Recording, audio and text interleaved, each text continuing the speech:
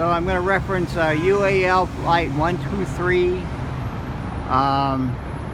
Alright, so here's the thing. The master terrorist, you know, I know. Now you think this is all fiction, but that's what the thing is. The master terrorist likes fiction, just like I do. But they've constructed at great expense what I call the novel. An exotically constructed nuclear weapon. Alright, so this weapon has a potential yield, according to Lawrence Livermore, of 50 megatons. It's very small. And here's how it's constructed, essentially. It uses a relatively small amount of plutonium. It uses an isotope of hydrogen, hydrogen-7, in a super cold container. It uses a one-time super powerful laser.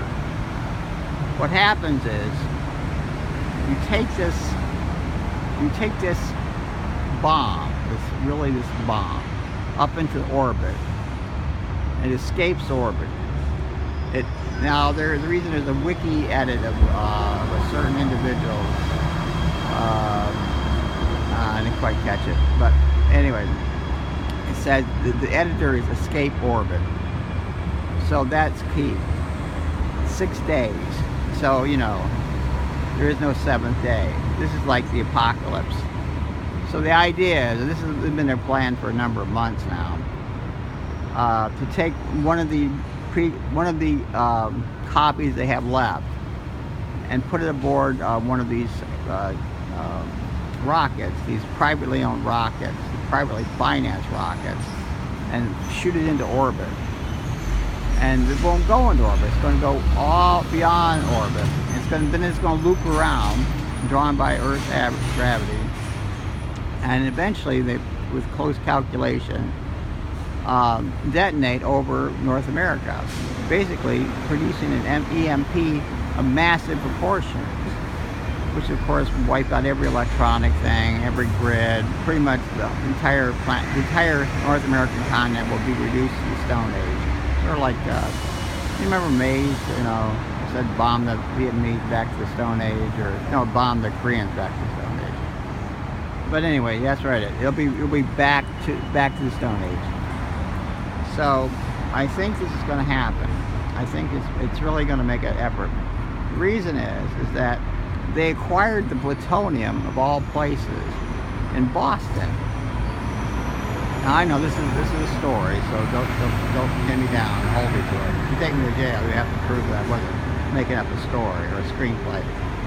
But I was there in Boston in 2009. The president came into Boston to help us candidate governor, and from some guy with a big nose and a pedigree was able to manipulate the system. And most people don't know this, but Air Force One actually carries a nuclear weapon on it to deflect, to protect.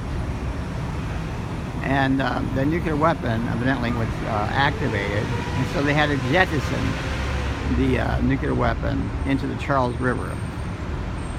And then what happens is it gets down into the Charles River, but they already know that it's going to go there, and that you have these people recovering the weapon. The weapon has very, very, very good quality plutonium, the best. So anyway, and I was there because I noticed a nest of rats were looking around for the weapon, because it was actually not in the river anymore, but it was somewhere else.